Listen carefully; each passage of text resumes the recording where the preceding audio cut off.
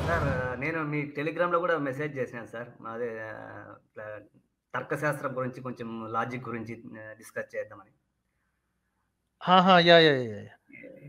Yeah! Sir అదే నా question ఏమంటే అది నాలెడ్జ్ అంటే మంచి నాలెడ్జ్ ఎట్లా ఎక్వైర్ చేయాలి సార్? అంటే ఇప్పుడు ముందు కాలంలో అప్పుడు ఒక 20 ఇయర్స్ బ్యాక్ ఈనాడు పేపర్‌లో వచ్చిందంటే అది పక్కా నమ్మేసేవాళ్ళం. అది కరెక్ట్ అని.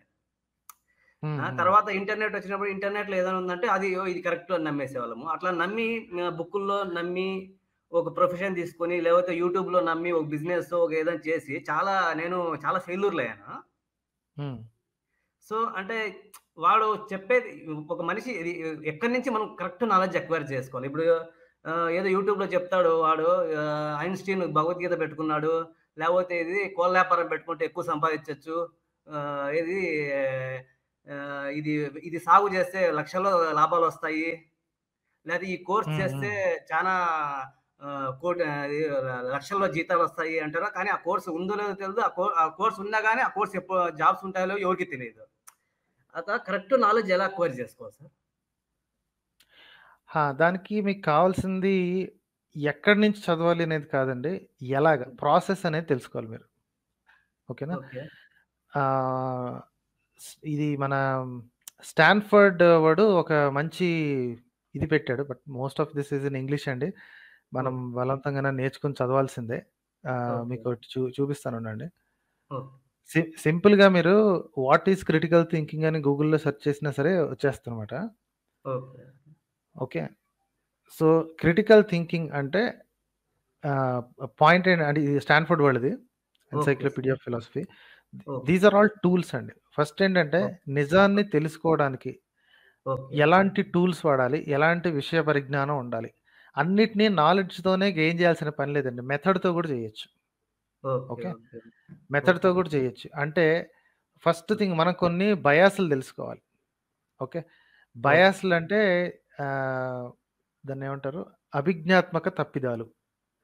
ఓకే. ఈ ఓకే. ఓకే. 10 మంది చెప్పారు కాబట్టి అది నిజం అనుకోవటం. ఇదొక ఓకే. అభిజ్ఞాత్మక తప్పిదం.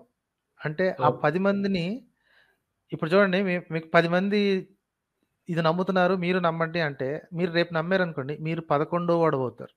ఓకేనా? యెస్. యెస్. మిమ్మల్ని చూపించి ఇంకొకటి చూపించి ఇదిగో 11 మంది నమ్ముతున్నారు. నీకేంటి రోగం అంటాడు. వాడు జాయిన్ అవుతాడు. 12 జాయిన్ అవుతాడు. అలాగా 1,00,000 కావచ్చు, కోటి కావచ్చు, 100,00,00,000 మంది కావచ్చు. ఓకే. అందరిని అలా తీసుకున్నదే తప్ప వెంటనే అంటారు. 100,00,00,000 మంది నమ్ముతున్నారు. ఇందులో తప్పెలా ఉంటది అని. యెస్. ఎవడైతే దాన్ని తప్పు అని తెలుసుకున్నాడో వాడు దాన్ని నమ్మటం మానేస్తున్నాడు. వాడి సంగతి చెప్పరీళ్ళు. Okay. Okay. Okay. Right? So, ఇలాంటివి అభిజ్ఞాత్మక తప్పిదాలని ఉంటాయండి. మరి బయాసెస్ అని కొడితే ఓకే. గూ గూగుల్‌లో okay. Okay. List of cognitive biases అని కొడితే ఒక ఓకే. పెద్ద లిస్ట్ వస్తుందండి. ఓకే. ఓకే. ఈ ఫస్ట్ లాజిక్ థింగ్ మీకు తెలుసు గురించి కదా! సార్ ఈ ఉండండి. లాజిక్ ఉండండి. ఏదో మంచి పుస్తకం ఉందా సార్? ఈ ఈ ఫిలాసఫీ మంచి పుస్తకాలు ఏమైనా ఉన్నాయా సార్? క్రిటికల్ పుస్తకాలు I thinking. Have to find అండి. చాలానే ఉన్నాయి. 'థింకింగ్ ఫాస్ట్ అండ్ స్లో' అని చాలానే ఉన్నాయి. ఒకటి చెప్తే మిగతా వాటికి అన్యాయం చేసినట్టు ఉంటుంది. నేను మీకు ఓకే. చెప్పే మెథడ్ సింపుల్‌గా చూడండి. ఓకే. ఫస్ట్ థింగ్ ఏంటంటే క్లెయిమ్ కనపడగానే వెంటనే నమ్మేయొద్దు. ఓకే. జస్ట్ ఓకే ఊరికే సార్. పక్కన పెట్టుకోండి. ఓకే. మేబీ చెప్పాడు. ఎంతో ఓకే. కొంత ఉందనుకోవచ్చు. ఏదో చెప్పాడని. హ్మ్. మనోళ్ళకి ఫస్ట్ ఉన్న మిస్టేక్ ఏంటంటే పాజిటివ్ సెర్చెస్ చేస్తారండి. Yes positive sir. Searches positive search అంటే దాని మీద ఇప్పుడు ఎవరన్నా ఇది చెప్పారనుకోండి. యోగా క్యాన్సర్‌ని తగ్గిస్తుంది అని. Example okay. తీసుకుంటున్నాను అంతే. అవును సార్. ఓకే. అవును సార్. మనోళ్ళు అవును. ఏం చేస్తారంటే సెర్చ్ చేసేటప్పుడు డస్ యోగా క్యూర్ క్యాన్సర్ అని కొడతారు. ఓకే. ఓకే. ఇలా హ్మ్. కొట్టగానే హ్మ్. ఆల్రెడీ ఆ సెంటెన్స్‌ని పాజిటివ్‌గా చూసేది ఆల్గోరిథంలో పైకొస్తాయి. అవును. సో, ఫస్ట్ 5, 6 లింకుల కంటే ఎక్కువ ఎవరు చూసే ఓపిక ఉండదు మనోళ్ళకి. 5, 6 యెస్. లింకుల్లోని యోగా గురించి చాలా గొప్పగా ఉన్నాయి. యోగా చాలా రోగాలు నివారిస్తది. ఇలాంటి లింక్స్ చూసి అవును ఇది నిజమే అని చెప్పి ఫిక్స్ అయిపోతారు. ఆ రాసిన వాళ్ళు కూడా ట్రైనర్ అయ్యుంటారు సార్ వాళ్ళు. ఎగ్జాక్ట్‌లీ. వాళ్ళకి వాళ్ళే వ్యాపారానికి చేస్తారు. అదే. సో, అదే. నెగెటివ్ సెర్చ్‌ని చేయడం నేర్చుకోవాలండి. ఫస్ట్ థింగ్ మనోళ్ళు నేర్చుకోవాల్సింది నెగెటివ్ సెర్చ్ అనమాట. అంటే టైప్ చేయాల్సింది అది ఓకే. తప్పు అని ఫిక్స్ అయ్యి ఒకసారి టైప్ చేయాలి. 2 సెర్చ్‌లు చేయాలి. నేను ఒకటే చేయమని చెప్పట్లే. Okay. Okay. Yoga does not cure cancer అనేది పెట్టి టైప్ చేయండి. Okay. Okay. Cancer okay. Cannot be cured by yoga అని చెప్పి టైప్ ఓకే. చేయండి. అప్పుడు దాని అపోజిషన్ ఆర్టికల్స్ పైకొస్తాయి. అప్పుడు 2 చదవండి. వీడు తగ్గుతుందంటున్నాడు. వాడు తగ్గట్లేదు అంటున్నాడు. రెండిటిని చూసి మీరు తెలుసుకోవాలి.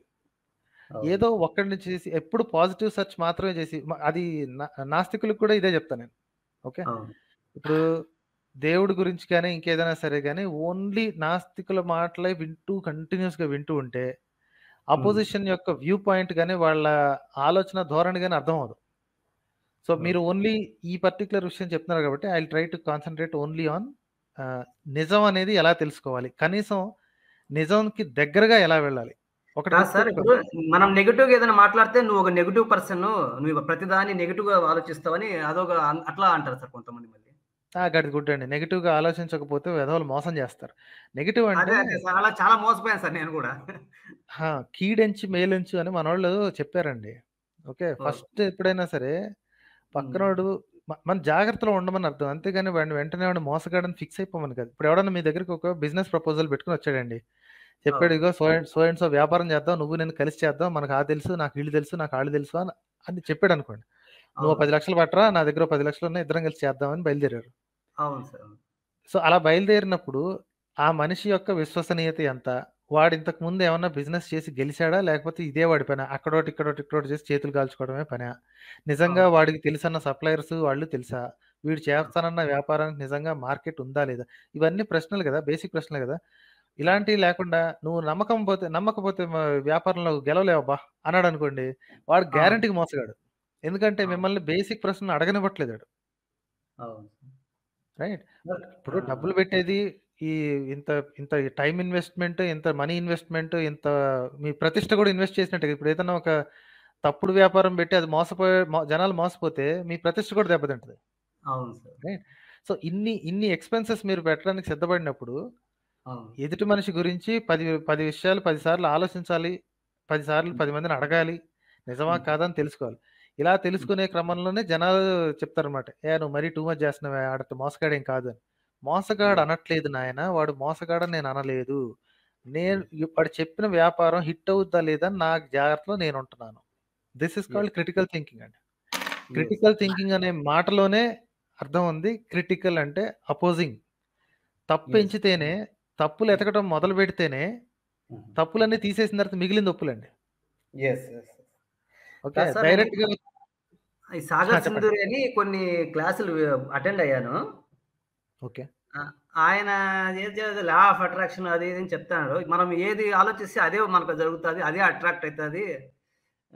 మనము సోదిబాగుడండి. అదే ఈ మనం ఈ హైపర్ నెగెటివ్‌గా ఆలోచిస్తే హైపర్ నెగెటివ్ అట్రాక్ట్ అయితది. గడిదిగొట్టు. మోసగాళ్ళు ఇదే మాట అంటారండి. పచ్చి మోసగాళ్ళు ఇదే మాట అంటారు. ఫస్ట్ చేసేదేంటంటే, నువ్వు అస్సలు నెగెటివ్ ఆలోచించొద్దని. నెగెటివ్ ఆ! ఆలోచించడం అంటే డిప్రెస్డ్ అని, నెగెటివ్ అంటే బ్యాడ్ అని వీళ్ళు తయారు చేశారండి అట్లా. యెస్. నెగెటివ్ అనేది గుడ్ కాదు, బ్యాడ్ కాదు. గుడ్, బ్యాడ్ అనేవి వేరు. పాజిటివ్, నెగెటివ్ అనేవి వేరండి. యెస్.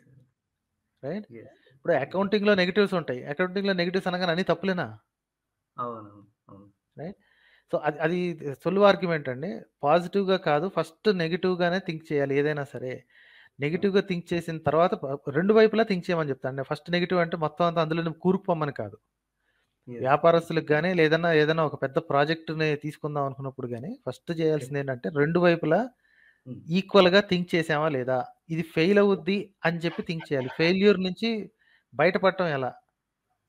యెస్. మనకి సాఫ్ట్‌వేర్‌లో ఒకటి చెప్తారండి. అజైల్ మెథడాలజీ అని ఒకటి చెప్తారు. యెస్ అంటే సార్. యెస్. హ్మ్. ఆ! అంటే ఏదైనా ఒకటి ట్రై చేసేటప్పుడు అందులో ఒకానొక సూత్రం ఏంటంటే ఫెయిల్ ఎర్లీ. Yes sir. అంటే ఓడిపోదలుచుకుంటే ఇన్ కేస్ అది ఓడిపోవాలని ఉంటే తొందరగా ఓడిపోవటం బెటర్. ఎందుకంటే మీ ఇన్వెస్ట్‌మెంట్ తక్కువుంటది. Yes sir. యెస్. ఆవేశపడి 5, 6 నెలల పాటు లేదా సంవత్సరం పాటు పెట్టిన తర్వాత అబ్బా! ఇది మనకు అవ్వట్లేదు అనుకుంటే మీకు సంవత్సరం బొక్క బోలెడంత డబ్బు నష్టం. యెస్. ఫెయిల్యూర్ అన్న విషయం తెలుసుకోదలుచుకుంటే త్వరగా తెలుసుకోండి. యెస్. త్వరగా తెలుసుకోవాలంటే ఏం చేయాలి? ఎక్కువ క్వెషన్స్ ఎయ్యాలి. ఎక్కువ మార్కెట్ రిసర్చ్ చేయాలి. యెస్. రైట్? మన వ్యాపారానికి అసలు నిజంగా మార్కెట్ ఉందా? లేదా? Yes sir. ఎవడో చెప్పాడని వచ్చేసాం. అవును సార్. ఇలాగ టూల్ సెట్‌ని పెంచుకోవాలే తప్ప, ఈ పుస్తకం చదివితే మనకి జ్ఞానం వచ్చేస్తది అనటం కరెక్ట్ కాదండి. అన్ని రకాల ఏరియాల నుంచి తీసుకోవాలి. Yes sir. యెస్. హ్మ్. కాదు సార్. ఇప్పుడు ఏదైనా ఒక కొత్తదొచ్చిందనుకోండి సార్. కొత్త కోర్స్ గాని, కొత్త బిజినెస్ గాని, హ్మ్. వాటిని తెగ పొగిడేస్తారు సార్ అందులో. దానికి భలే ఫ్యూచర్ ఉంది అది ఇదని. కానీ అది కొద్ది సంవత్సరాల తర్వాత అది అటర్ ఫ్లాప్ అయిపోతుంది. ఆ కోర్స్ గాని, ఆ బిజినెస్ గాని. దాన్ని ఎలా మనం ఎస్టిమేట్ చేయాలి సార్ ఇది మంచిగుంటది అని? ఇప్పుడు నేను అది చదివేటప్పుడు MSc biochemistry, biotechnology super, duper, engineering super అంటే తర్వాత 10 సంవత్సరాల తర్వాత అది అటర్ ఫ్లాప్ అయిపోయింది. అటర్ ఫ్లాప్ ఎందుకయిందంటే జనాలు ఎక్కువైపోయారు. అందరూ అదే నమ్మేసేసి సప్లై హ్మ్. ఎక్కువైపోయింది కదండీ! ఇప్పుడు ఇంజినీరింగ్ అసలు ఇంజినీర్‌లు చేస్తే మీకసల ముందు అదే. వెనక లేదు. అసలు విపరీతంగా ఉంది మార్కెట్ అన్నారు. అప్పుడేం చేశారు ప్రతి ఒక్కడు ఇంజినీరింగే. అవును అది సార్. దాన్నేమంటారు చుండ్రు రాలినట్టు రాలారనమాట. ఇంజినీర్లు అసల విపరీతంగా రాలిపోయారు. ఓకే. లక్షల్లో సంవత్సరం తిరిగేటప్పటికి 10, 15 లక్షల మంది ఇంజినీర్లు. అంతమంది ఇంజినీర్లని పెట్టుకోవడానికి ఈ వ్యాపారాలు ఉండాలి కదా! అసలక్కడ ఫస్ట్. అవును కంపెనీలు సార్. ఉండాలి కదా! సో, అవును సార్. అప్పుడేమైంది ఇంజినీరింగ్‌కి విలువ లేకుండా పోయింది. ఎప్పుడైనా అంతే అవును. కదా! మందెక్కువైతే మజ్జిగ పలచనయిపోద్ది. అవును సార్. అవును. సో, య ఒక దీని మీద ట్రెండ్ పోతుందని చెప్పి, ఆ ట్రెండ్‌లో అందరూ కొట్టుకుపోదాం అనుకుంటే, ఆ ట్రెండ్‌ని హ్మ్. చివరన క్యాచ్ చేసినోళ్ళు ఎప్పుడూ అన్యాయం అయిపోతారండి. అవును సార్. కాంపిటీషన్‌కి తట్టుకోలేరు. హ్మ్. అదెప్పుడైనా అంతే. Yes sir. అందరూ అసలు అబ్బా! అక్కడికెళ్తే బోలెడన్నొస్తాయి అని చెప్పి అందరూ దుబాయ్‌లకి బయలుదేరారు. ఇప్పుడు దుబాయ్‌లో అవును. అసలు మనోళ్ళకి విలువ లేకుండా పోయింది. అవును సార్. అవును సార్. రైట్? ఓవర్‌లోడ్ అయిపోయిన తర్వాత ఇదేనండి. అప్పుడేం ఓకే. జేయాలి అంటే, మనకి మనమే ఒక కొత్త ఏరియాని తయారు చేసుకొని ఈ చేసుకోవడానికి ట్రై చేయాలి. ఇప్పుడు ఓకే. మీరు బయోకెమిస్ట్రీ తీసుకున్నారనుకోండి, బయోకెమిస్ట్రీలో కొన్ని పర్టిక్యులర్ ఇంకోటేంటంటే మన దగ్గర ఇంకో రోగం ఏంటంటే డబ్బుల కోసం పనిచేస్తుంటారు. అవును సార్. ప్యాషన్, ప్యాషన్ సంగతి పక్కన పెట్టేసేసి, ఒరేయ్! హ్మ్. ఇది చేస్తే మనకి లక్షల్లో జీతాలొస్తాయంట అని. అది హ్మ్. ఎందుకు చేస్తున్నామో వాడికి తెలీదు. ఇప్పుడు చాలా మంది ఇంజినీర్‌లని చెప్పుకొని తిరుగుతున్నారండి. హుహు. సాఫ్ట్‌వేర్ ఇంజినీర్‌లని. అవును సార్. అవును. వాళ్ళకి ఏ మాత్రం ఇంట్రెస్ట్ లేదు. ఏదో డబ్బులొస్తున్నాయని చేయిస్తున్నారంతే. ఇప్పుడు కాదు సంవత్సరాల సార్. తరబడి అక్కడే నా ఉండిపోతున్నారు. నా చిన్నదే ఆర్గ్యుమెంట్ సార్. హ్మ్. 95% 97% ఎవరు ప్యాషన్‌తో చేయట్లేదు కదా సార్ జాబ్స్. మరి అందుకే కదండీ మనం ఇట్లా ఉండిపోయాం. మన ఎడ్యుకేషన్ సిస్టమ్ గాని, ఇది గాని మొత్తం అంతా ఇలా ఉండిపోయింది. మనల్ని ఇంటర్నేషనల్ మార్కెట్‌లో మనల్ని చీప్ లేబర్ అని పిలిచేది ఇందుకే. ఓకే. ఎందుకంటే అది ఇంట్రెస్ట్ తోటి లేకపోతే ఏదన్నా సాధిద్దాం అనేది కాదనమాట. నేను ఇల్లు ఎలా కట్టుకోవాలి? నాకు ఈఎంఐ కావాలి. నేను లోన్ ఎట్టుకొని ఇల్లు కొనుక్కోవాలి. దానికి యాహ్! ఎలాంటి జాబ్ చేస్తే వస్తది? ఐటీ జాబ్ చేస్తే ఎక్కువ డబ్బులొస్తాయి. ఈఎంఐలో వాడి అవును. బొంద మీద పెట్టొచ్చు. అదే. వాడికి ఎందుకంత పెద్ద ఇల్లు? ఎందుకంత పెద్దది? ప్రతీది మెజర్‌మెంట్ ఎప్పుడైనా సరే అలాగే మెజర్ చేస్తున్నారండి. యెస్. కోటీశ్వరుడయిపోవాలి. పెద్ద ఇల్లుండాలి. పెద్ద పెద్ద కార్లుండాలి. అక్కడికి ఇక్కడికెళ్ళాలి. అదొక్కటే విన్నింగ్ అనమాట. మిగతా వాళ్ళందరూ వేస్ట్. Yes sir. సో, అలా అవును సార్. ఆశ ఉండబట్టే మనోళ్ళు ఉండిపోయారు. ప్యాషన్ మనకి నచ్చిన పని మన ప్యాషన్. హ్మ్. సంతోషం గాని, హ్యాపీనెస్ అనేది మనం డిఫైన్ చేసుకున్నట్టుండాలి గానీ, వాడెవడో డిఫైన్ చేసి అంత పెద్ద ఇంట్లో ఉంటేనే గొప్ప, ఆ పెద్ద కార్‌లో తిరిగితేనే గొప్ప, లేతే గొప్ప లేదని. Yes sir. కాదు సార్ ఇప్పుడు ఏదైనా ఒక పని లేకపోతే ఒక బిజినెస్ లేకపోతే ఏదైనా ఒక ఫీల్డ్‌లో సక్సెస్ కావాలంటే ఏది ఉండాలి సార్? మనకి ఎలా సక్సెస్ కావాలంటే టాలెంటా? ఓపిక. లేకపోతే హార్డ్ వర్కా? లేతే ఓపికండి. ఫస్ట్ థింగ్ ఓపిక. కావాల్సింది ఓపిక. ఎందుకంటే, ఆ! ప్రతి వ్యాపారానికి ఉన్న ఫండమెంటల్ రూల్ ఏంటంటే, మొదటి 6 నెలలు, సంవత్సరం పాటు ఏ మాత్రం ఉపయోగం ఉండదు. నేను అవును. చిన్న రెస్టారెంట్ దగ్గరనే చెప్తా. ఇప్పుడు మామూలు చిన్న మీల్స్ పెట్టాడనుకోండి. వాడికి హుహు. ఫస్ట్ 2 వీక్స్ పాటు ఎటువంటి వ్యాపారం ఉండదు. అంటే ఒక్కొక్క వ్యాపారానికి ఒక్కొక్క టైమ్ పీరియడ్ ఉంటుంది గదా! ఓకే. ఫస్ట్ 2 వారాల పాటు వాడు వండింది సగం పైన వేస్ట్ అయిపోతుంది. జనాలకి తెలీదు గదా! అక్కడ ఒక ఉందన్న సంగతి తెలీదు. యెస్. ఒకసారి తెలిసి టేస్ట్ బావుంది అని తెలిస్తే మెల్లిమెల్లిగా వస్తారు. వాడిది ఇంకా అద్భుతంగా ఉందనుకుంటే ఎక్కువైపోయి ఒక్కోసారి ఆర్డర్‌లు ఎక్కువైపోతాయి. సో, మొదటి 2 వారాల పాటు వాడు ఏం ఉపయోగం లేదురా బోయ్ ఇక్కడ దండగా. ఇంకోటి కాస్త హై క్లాస్ రెస్టారెంట్ పెట్టాడనుకోండి. వాడికది యెస్. పెట్టడానికి 4,00,00,000 ఖర్చయిందనుకోండి ఫర్ ఎగ్జాంపుల్. అవును సార్. వాడు ఫస్ట్ ఆ 4,00,00,000 రికవర్ అవ్వడానికి ట్రై జేస్తాడు. Yes sir. వాడు దాన్ని 6 నెలల్లో రికవర్ చేసుకుందాం అనుకుంటే కుదరదు. సంవత్సరంలో రికవర్ చేసుకుందాం అంటే కుదరదు. వాడికొక లాంగ్ టర్మ్ ప్లాన్ ఉండాలి. ఇలాగా ప్రతి వ్యాపారానికి దాని యొక్క ప్లస్‌లు, మైనస్‌లు నాలెడ్జ్. దాని దగ్గరే ఉంటాయండి. మనం యెస్. ఈజీగా చెప్పలేం. ఇలాగే ఉండాలి. ఇది ఈ 6 నెలల్లో అయిపోద్ది. తర్వాత లాభాలే లాభాలు అని చెప్పడానికి లేదండి. ఒక్కోదానికి ఒక్కో టైం. కాదు సార్. ఇప్పుడు నాలెడ్జ్, హార్డ్ వర్కు తో పాటు లక్కు లేకపోతే మంచి జాతకము, నష్ట జాతకులు అయితే సక్సెస్ కాలేరు. ఇట్లాంటివేమన్నా ఉంటాయా సార్? జాతకాలు అస్సలు పనిచేయదండి. అంటే కొంచెమంది జాతకాలు నేను ఏం చేసినా నష్ట జాతకము మనకు ఏం మనకు అంటే కొంచెం దరిద్రులు వీళ్ళకి శని ఉంది. వాడు వీళ్ళకి వాడు సక్సెస్ ఆల్రెడీ అది కాలేరు. నమ్ముతాడు కాబట్టి, వాడు ఆల్రెడీ నమ్ముతాడు. వాడికి వేరే కారణాల వల్ల నష్టపోతున్నాడన్నాడు. ఫస్ట్ థింగ్ ఏంటంటే, వాడు నేను వ్యాపారం పెట్టిందే లాభాలు దండుకోవడానికి అని మొదలెడతాడు. వ్యాపారం పెట్టేటప్పుడు మీ ఫైనల్ ఆన్సర్ మీకు డబ్బుల కోసం అయ్యి ఉండొచ్చు. కానీ మీరు అదే ఫోర్ ఫ్రంట్‌లో పెట్టుకొని, అదే మొహం ముందు పెట్టుకొని కూర్చున్నారనుకోండి మీకు డబ్బులు రావు. యెస్. అది దేనిదైనా సరే. యెస్. రైట్? ఇప్పుడు ఉద్యోగంలో జాయిన్ అవుతున్నా సరే, నేను ఉద్యోగంలో ఎలాంటి పని చేస్తానన్న ఆలోచన లేకుండా, నేను ఇన్ని నెలల పాటు, ఇన్ని సంవత్సరాలు ఇక్కడ పనిచేస్తే నాకింత లక్షల జీతం వస్తది. నాకు ఇది ధ్యాసంతా అక్కడుంది. యెస్. యెస్. రైట్? నష్టజాతకం అనేది లేనే లేదండి. వాళ్ళు ఓడిపోతున్నారు. ప్రతీది ఏది పెట్టినా నాశనం అవుతుంది అని అంటే, టైమింగ్ అన్నా సూట్ అవ్వట్లేదు. దాన్ని జనాలు లక్ అనుకుంటారు. Yes okay. సార్. లక్ అనుకుంటారు. ఇప్పుడు కూల్ డ్రింకుల వ్యాపారం సమ్మర్ తర్వాత అంత గొప్పగా పనిచేయదు. నేను ఎగ్జాంపుల్ ఇస్తున్నా. వరస్ట్ ఎగ్జాంపుల్ ఇస్తున్నా. ఎందుకంటే జనాలకు అర్థమవుద్దని. యెస్. యెస్. రైట్? చలికాలంలో గొడుగుల వ్యాపారం పనిచేయదు మరి. యెస్. రైట్? తర్వాతే పనిచేస్తది. నేను అప్పుడు పెట్టి నాకేమి ఉపయోగపడట్లేదు. నా చేతిలో లక్ లేదు. ఏం పెట్టినా మునిగిపోతుంది అంటే ఇట్స్ రాంగ్ టైమింగ్ అన్నమాట. కాదు రైట్? సార్. ఇప్పుడు దానికి కొంతమంది ఏం కష్టపడకపోయినా గానీ, వాళ్ళు మంచి సక్సెస్ అయిపోతారు. కొంతమంది ఎంత కష్టపడినా, ఏం చేసినా ఏది కలిసి రాదు.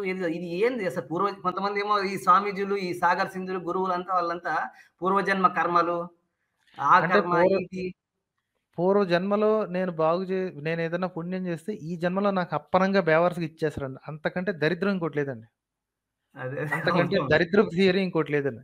అంటే నేను ఏ జన్మలో చేసిన పుణ్యం నాకు ఆ జన్మలో కాదా? ఆ తర్వాత జన్మలో నాకు అప్పనంగా ఇస్తాడా? ఏ జన్మలో చేసిన తప్పులు ఆ జన్మలో శిక్షించడా? తర్వాత జన్మలో శిక్షిస్తాడా? ఇదేం దరిద్రం అండి? అంతకంటే దరిద్రపు సిస్టమ్ ఇంకోటుందా? కాదు సార్. ఇంత మీరు బతుకు బతు చెప్పండి సార్. ఒక మనిషి హ్మ్. కొంతమంది ఈజీగా సక్సెస్ అయితారు. కొంతమంది ఎంత కష్టపడినా వాళ్ళు కొంచెం చాలా మంది ఫెయిల్ అయితారు. దీనికి ఏది కారణం అంటారు? టైమింగు, ఈ టైమింగ్ అండి. నాలెడ్జ్ ఆ? టైమింగ్ అండి. Timing timing. వాడికి ఎక్కడ కొట్టాలో తెలిసింది. Support okay. సిస్టమ్ గూడా ఏమన్నా ఉంటుందేమో సార్? అంటే ఉంటది ఫైనాన్షియల్ అన్నీ సపోర్ట్ సిస్టమ్. 100 రకాల కారణాలుంటాయండి. ఏ ఒక్క కారణం మిస్ అయినా అది రాకపోవచ్చు. సో, కాబట్టి అవన్నీ హ్మ్. ఉంటేనే సక్సెస్ అవుతాం అనేది కాదండి. ముందు ఈ విషయంలో ఒక్కోసారి నేను నాకు నచ్చకపోయినా సరే ఈ హ్మ్. భగవద్గీతలో చెప్పిన పననమాట. మీ కర్మ మీరు జేయండి అంటాను చూసారా? ఓకే. మనం జెప్పాల్సింది ఏంటి అంటే వాడుకోవాల్సింది ఎలా వాడుకోవాలి అంటే, హుహు. టార్గెట్ డబ్బుల కోసం టార్గెట్ లేకపోతే నేను విదేశాలు తిరుగుతాననే టార్గెట్‌తో చేస్తే పని జరగదండి. మీరు యెస్. చేయదగిన పని మీద ధ్యాస పెడితే కొంతలో కొంత ఉపయోగం ఉంటది. అది there is no secret success to ఫా ఫా సీక్రెట్ ఫార్ములా టు సక్సెస్ అండి. అది ఏ సక్సెస్ యెస్. అయినా సరే there is yes. No secret at all. ఆ సీక్రెట్ అంటూ అది ఏదైనా ఉంది అంటే పర్సివరెన్స్ అంటే పట్టుకొని ఉండటం. మళ్ళీ అదే ఎక్కడ విడవాలో తెలవటం. ఎక్కడ కొంతమంది వదిలేయాలి, ఎక్కడ పట్టుకోవాలో తెలుసుకోవటం. ఫ్లూక్‌లో గూడా వచ్చేస్తాయి కదా సార్ కొన్ని సార్లు సక్సెస్. కొంతమందికి అది కొన్ అది కోయిన్సిడెన్సేనా? కొన్నిటికొస్తదండి కోయిన్సిడెన్సే అది. ఇప్పుడు ఆ! ఇప్పుడు 2 వేరు వేరు మార్కెట్‌లో ఎగ్జాక్ట్‌లీ ఒకే రకంగా మొదలుపెట్టిన మనిషి అంటే ఒక మనిషి కాదు ఇద్దరు మనుషులు మొదలెట్టారనుకోండి. ఒక ఆ! మార్కెట్‌లో సూపర్ సక్సెస్ అవుతాడు. ఎగ్జాక్ట్‌లీ అదే ఫార్ములా ఇంకో మార్కెట్‌లో ఉపయోగిస్తే పనిచేయదు. అవును సార్. అవును సార్. రైట్? అవును. టైమింగ్, లొకేషన్ చాలా ఉంటాయండి. ఒక్క కారణంతో ఇది చేస్తే నువ్వు విన్ అవుతావు అంటే అందరూ అదే చేస్తారు కదా! అవును సార్. అవును సార్. రైట్? అవును సార్. కాదు సార్ ఇంకా ఈ 'సాగర్ సింధూర్' అనేది ఆయన చెప్తాడు ఏదో ధ్యానం చేస్తే మనకు శక్తి వస్తది. ఆ శక్తి వల్ల మనం ఏదైనా సాధించొచ్చు గాడిద అని అంటాడు. గుడ్డొస్తదండి. అట్లాంటి సోది అట్లాంటియి ఏమి రావు. శక్తులు, ఆ! గిక్తులు ఏమి రావు. ఒకటే ఏంటి అంటే ఆహా! వీళ్ళు 10 పైసల నిజాన్ని రూ. 100 నోట్‌లాగా తయారు చేసి చూపిస్తుంటారండి. ఆ 10 పైసల నిజం ఏంటి అంటే హ్మ్. మీరు 10 సార్లు నేను విన్ అవ్వాలి, నేను ఇది పని చేయాలి అని మీరు అనుకుంటే హ్మ్. మీ మైండ్ సెట్‌లో ఆ పని చేయడం మీద ఇంట్రెస్ట్ బాగా పెరుగుతుంది. అంతవరకు మాత్రమే నిజం. అంతేగాని మీకేదో శక్తొచ్చేసేసి పైనుంచి ఏదో మిమ్మల్ని తీసుకెళ్ళి అందలం ఎక్కించడం ఇట్లాంటివి ఏం జరగవండి. అన్నీ హ్మ్. మీరు చేయాల్సిందే. అక్కడ పైనుంచొచ్చే శక్తి గిక్తి ఏమి చేయదు. అన్నీ మీరు యెస్. చేయాల్సిందే. మీరే అప్లికేషన్‌లు పెట్టాలి. మీరే మీ కంపెనీ రిజిస్టర్ చేసుకోవాలి. మీరే వెండర్స్‌తో మాట్లాడాలి. మీ వెండర్సే మీకు వస్తువులు తీసుకురావాలి. మీరు బాగు చేసి మీరే ఎళ్లి జనాలకి అమ్ముకోవాలి. ఏ ఒక్కడు చేయడిక్కడ. అన్నీ యెస్ మీరే సార్. చేయాలి. యెస్. క్రెడిట్ మాత్రం తీసుకుపోయి ఆ శక్తులకి, ఆళ్ళ మతాలకి, వాళ్ళ గురువులకి వాళ్ళకి ఇచ్చుకుంటారన్నమాట. ఇది బ్రహ్మశక్తి అంటారు. అదొస్తే మనం 1 మంత్‌లోనే ఏదైనా సాధించొచ్చు అంటారు. ఏదేదో చెప్తారు. అది నిజం. అట్లాంటి ఏదో మార్నింగ్ 4:00 తర్వాత అప్పుడు ధ్యానం చేస్తే మనకు 1 మంత్ చేస్తే బ్రహ్మశక్తి వస్తది. టోటల్ బోగస్ అండి. జనాల్ని టోటల్ మోసం చేయడానికి వాళ్ళ కథల్ని, వాళ్ళ దిక్కుమాలిన ప్రోగ్రామ్స్‌ని ప్రమోట్ చేసుకోవడానికి చెప్పే మోసాలవన్నీ. అంతే మనకు తప్ప శక్తి లేక మనం ఏం సాధించలేకపోతున్నాము. సోది. టోటల్ బోగస్ అండి. హ్మ్. ఆహ్, రైట్ సార్ అయితే. థాంక్స్ ఎ లాట్ అండి. సార్ ఇంకో లాస్ట్ డౌట్ సార్. ప్రాణాయామ అని ఉంది కదా సార్. చెప్పండి. దాన్ని చేస్తే ఏమన్నా మన ఆయుష్ 100 ఇయర్స్ పెరుగుతది, 120 అయితది. ఆ! టోటల్ బోగస్ అండి. Total bogus. అట్లాంటియి ఏమీ లేవు. మీరు ప్రాణాయామం గనక చేయదలుచుకుంటే ఓన్లీ అది మిమ్మల్ని కామ్ డౌన్ చేస్తది అన్న ఉద్దేశంతో మాత్రమే చేయండి. అంతేగాని ఓహ్! 100 ఏళ్ళు బతుకుతాను, 1000 ఏళ్ళు బతుకుతాను ఈ సోది కథలను అస్సలు నమ్మొద్దు. అలాగే నేనేం ప్రాణాయామానికి వ్యతిరేకం ఏం గాదు. కూర్చొని నీట్‌గా రిథమిక్ బ్రీతింగ్ అంతే గదా! అది. ఒక యెస్. చోట యెస్. యెస్. కూర్చొని రిథమిక్‌గా బ్రీత్ చేయడం చేసుకోండి. అది కామ్ డౌన్ అవుద్ది. మీ మైండ్ ప్రశాంతంగా ఉంటది. అంతవరకే తప్ప దానికేం మ్యాజిక్ ఎఫెక్ట్స్ ఏవి లేవండి. హ్మ్. రైట్ సార్ అయితే. Thanks okay a lot sir. అండి. Thank you. Thank you very much sir. Thank you. Thank you sir. Thank you.